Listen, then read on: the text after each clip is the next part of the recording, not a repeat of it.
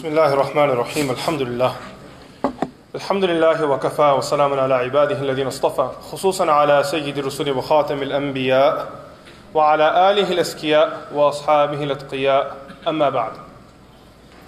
Today we turn to Surah Al-Kahf, and the example that Allah subhanahu wa ta'ala presents in this surah that we will be discussing today, it relates to two individuals. Some Mufassirun, commentators of the Quran, say these were just two companions, two associates of one another, while others they say these two individuals were actually brothers. Ibn Mubarak rahmatullahi alayhi narrates a narration in which he states that there was a father, a man who passed away, and he left behind a large inheritance for his two sons. One of the sons, he took his portion and he decided to spend it on the fuqara, to give it in sadaqah. And the other brother took his inheritance and he decided to invest it in agriculture, in land, in property. Naturally, the one who invested his money in property, his wealth grew. And as his wealth grew, unfortunately, so did his arrogance. And he became so arrogant and full of himself that one day he was speaking to his brother and he said to him, "Look how much your life sucks and look how awesome my life is." And then he said to his brother, "Look how much God has given me."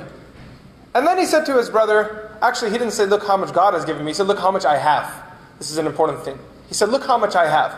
And then he said that there is nothing that can ever take away this wealth from me. My car, my house, my job, my clothes, my car, they're not going anywhere. And I don't even believe the day of judgment is going to come. وَمَا أَظُنُّ السَّاعَةَ قَائِمَةً وَلَئِن رُدِدتُّ إِلَىٰ رَبِّي لَأَجِدَنَّ خَيْرًا مِنْهَا مُنْقَلَبًا. First of all, the day of judgment won't happen because I have everything in the world, and somehow that meant the day of judgment wouldn't occur. And even if it does occur, when I stand in front of God, when I stand in front of Allah subhanahu wa ta'ala, لَأَجِدَنَّ خَيْرًا مِنْهَا مُنْقَلَبًا, Allah subhanahu wa ta'ala will give me so much more. And his logic behind receiving so much more was that obviously Allah subhanahu wa ta'ala loves me, that's why he gave me so much wealth in the world, and he clearly doesn't love you, that's why he gave you no wealth in the world. And if Allah subhanahu wa ta'ala has favored me in this world and given me so much wealth, then very clearly Allah subhanahu wa ta'ala will give me much more in the hereafter. These verses in this story, they start in Surah Kahf, verse number 32. And they continue all the way until verse number 42. Allah subhanahu wa ta'ala says, وَضْرِبْ لَهُمْ مَثَلَ الرَّجُلَيْنِ جَعَلْنَا لِأَحَدِهِمَا جَنَّتَيْنِ مِنْ أَعْنَابٍ وَحَفَفْنَاهُمَا بِنَخْلٍ وَجَعَلْنَا بَيْنَهُمَا زَرْعًا. That present to them the example of two people, two men. We gave to one of them two gardens of grapes. وَحَفَفْنَاهُمَا بِنَخْلٍ, and we bordered them, we surrounded them with palm trees. وَجَعَلْنَا بَيْنَهُمَا زَرْعًا, and between the fields we placed crops. كِلْتَا الْجَنَّتَيْنِ آتَتْ أُكُلَهَا وَلَمْ تَظْلِمْ مِنْهُ شَيْئًا. These two gardens of his would constantly produce and they would never cut down. He would never lose out, like he never had a decrease in growth. وَفَجَّرْنَا خِلَالَهُمَا نَهَرًا, and on top of that, we allowed rivers to flow in between them. وَكَانَ لَهُ ثَمَرًا, and he had crops on his trees. فَقَالَ لِصَاحِبِهِ وَهُوَ يُحَاوِرُهُ, he was speaking to his companion and he said to him, أَنَا أَكْثَرُ مِنْكَ مَالًا وَأَعَزُّ نَفَرًا. I have more wealth than you and I have a more bigger of a following. أَعَزُّ نَفَرًا, I have more people around me. وَدَخَلَ جَنَّتَهُ وَهُوَ ظَالِمٌ لِنَفْسِهِ. He entered into his garden one day and he was very full of himself. He was oppressing himself. Why does the Quran say he was oppressing himself? Because even though Allah gave him so much, his oppression was that he forgot Allah subhanahu wa ta'ala. That was his oppression. His kibr, his pride, his inad, his arrogance. This was his oppression. He said, مَا أَظُنُّ أَن تَبِيدَ هَذِهِ أَبَدًا. I do not believe that these gardens of mine and my wealth will ever perish. وَمَا أَظُنُّ السَّاعَةَ قَائِمَةً. And neither do I believe the day of judgment will ever come. وَلَئِن رُدِدتُّ إِلَىٰ رَبِّي. And if I do turn back to my Lord, لَأَجِدَنَّ خَيْرًا مِنْهَا مُنْقَلَبًا. I will find with Allah subhanahu wa ta'ala even better. Allah will give me even more. Now his companion speaks back to him. His brother speaks back to him. قَالَ لَهُ صَاحِبُهُ وَهُوَ يُحَاوِرُهُ. His companion speaks back, and while they're in the middle of a conversation, he says to him, أَكَفَرْتَ بِالَّذِي خَلَقَكَ مِنْ تُرَابٍ ثُمَّ مِنْ نُطْفَةٍ ثُمَّ سَوَّاكَ رَجُلًا. That have you decided to forget about your Allah? Are you rejecting that Allah subhanahu wa ta'ala who created you from soil And then Allah subhanahu wa ta'ala created you from a nutfa, like a drop of semen.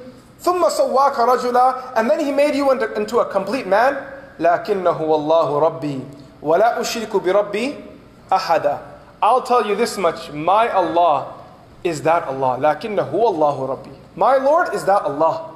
وَلَا أُشْرِكُ بِرَبِّي أَحَدًا. And I will never make partners with Allah. Now keep in mind, the first brother, he made himself a partner with Allah, where he became arrogant. And that's why Allah subhanahu wa ta'ala dislikes arrogance so much. Because that's where a person starts believing that I'm greater than Allah. I don't need Allah. I'm independent of the mercy of Allah subhanahu wa ta'ala. Then he gives his brother advice. He says to him, وَلَوْلَا إِذْ دَخَلْتَ جَنَّتَكَ قُلْتَ مَا شَاءَ اللَّهِ. When you entered into your garden, what you should have said was, مَا شَاءَ اللَّهِ لَا قُوَّةَ إِلَّا بِاللَّهِ. That's what you should have said.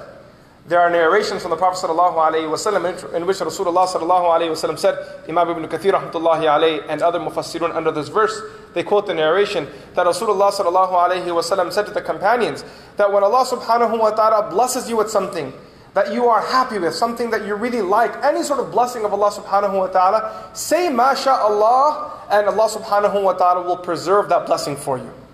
The riwayah actually says the only thing that will take away that blessing from you is death. So learn to say MashaAllah. Every blessing you have, you put on a nice garment, you're looking at yourself in the mirror, you look handsome and beautiful, say MashaAllah. When you're at home and you're opening up your makeup box for the sisters and you look at all the products you have, say MashaAllah. Be thankful to Allah subhanahu wa ta'ala. Because there are orphans in the world, their makeup is a soil of the ground. That's all they can put on their face. And today Allah subhanahu wa ta'ala has given us so much. When you sit to eat iftar and there's food in front of you, be thankful to Allah. Say MashaAllah. Make a habit, make that a dhikr, something that's constantly on your tongue, that you keep saying MashaAllah. Look, let me tell you one thing. Allah subhanahu wa ta'ala will only allow those servants to be in the inner circle of His friends who have the characteristic of tawadu, who are humble. Because those that have arrogance are not allowed in the circle of the friends of Allah subhanahu wa ta'ala. فَإِنَّ اللَّهَ لَا يُحِبُّ الْمُتَكَبِّرِينَ. Allah does not like those who are arrogant. You have to be humble. You can only be humble in front of Allah subhanahu wa ta'ala if you are thankful to Allah. And you can only be thankful to Allah if you acknowledge your ijz, your inability to do anything without His help. Once you acknowledge that I am ajiz, I cannot do anything without Allah subhanahu wa ta'ala, every time you accomplish something in life, you will do shukr of Allah. And when you have shukr of Allah subhanahu wa ta'ala, you then become a mutawadi', a humble person, and therefore the doors of Allah's mercy are open for you. Look at Surah Al-Dahr. Allah subhanahu wa ta'ala, or also known as Surah Al-Insan. In the opening verses, Allah subhanahu wa ta'ala reminds the human being of his inability, his ijz. هَلْ أَتَى عَلَى الْإِنسَانِ حِينٌ مِّنَ الدَّهْرِ لم يكن شيئا مذكورا إنا خلقنا الإنسان من نطفة أمشاج نبتليه فجعلناه سميعا بصيرا إنا هديناه السبيل. So Allah talks about the inability of the human being in the opening verses of Surah Al-Insan, and then He talks about His favor on the human being. Now Allah subhanahu wa ta'ala says إِمَّا شَاكِرًا وَإِمَّا كَفُورًا. Because when a person acknowledges his inability, his ijz, then when he sees Allah's favor, he should do shukr. And those who are ungrateful, in the next verse Allah Azza wa Jalla says, "Inna a'tadna lil kafirina salasila wa aghlalan wa sa'ira." For the ungrateful there's a punishment. However, those that are thankful, innal abrara yashrabuna min ka'sin kana mizajuha kafura. The whole formula is laid out right at the beginning of Surah Al-Dahr, right at the beginning of Surah Al-Insan. So whenever you have a blessing of Allah, you have a beautiful spouse, you have healthy children, constantly keep saying, MashaAllah, MashaAllah. You're able to read the Quran, say MashaAllah. وَلَوْلَا إِذْ دَخَلْتَ جَنَّتَكَ قُلْتَ MashaAllah. But that's not it. What else did He tell him to say? لَا قُوَّةَ إِلَّا بِاللَّهِ. Say MashaAllah and also say لَا قُوَّةَ إِلَّا بِاللَّهِ.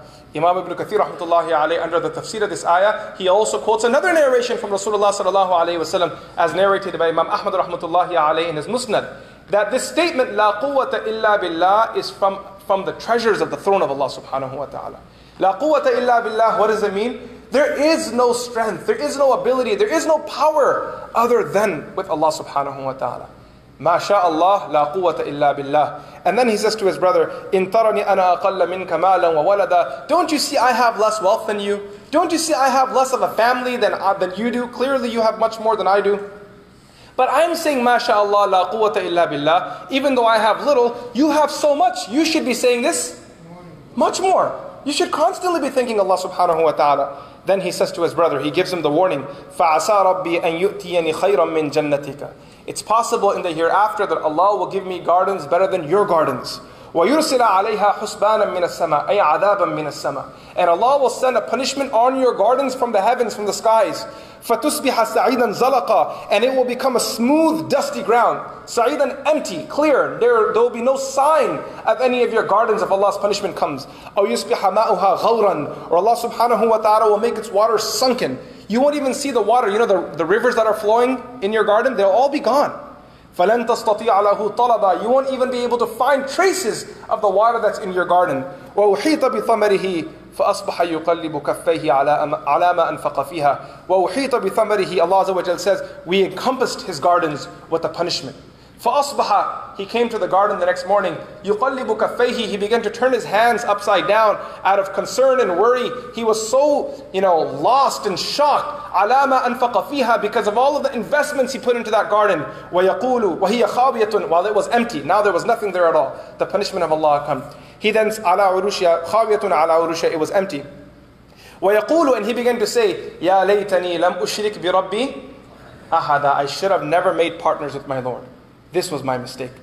At the end, Allah subhanahu wa ta'ala, in the last few verses, verse number 43 and 44, He says, وَلَمْ تَكُلْ لَهُ فِئَةٌ يَنْصُرُونَهُ مِن دُونِ اللَّهِ وَمَا كَانَ مُنْتَصِرًا. And there was for him no company to aid him other than Allah. وَمَا كَانَ مُنْتَصِرًا. Nor could he defend himself. هُنَالِكَ الْوَلَايَةُ لِلَّهِ الْحَقِّ. Therefore we learn that pure and absolute authority lies for Allah, the truth. هُوَ خَيْرٌ ثَوَابًا وَخَيْرٌ عُقْبًا. With Him lies the best reward in outcome.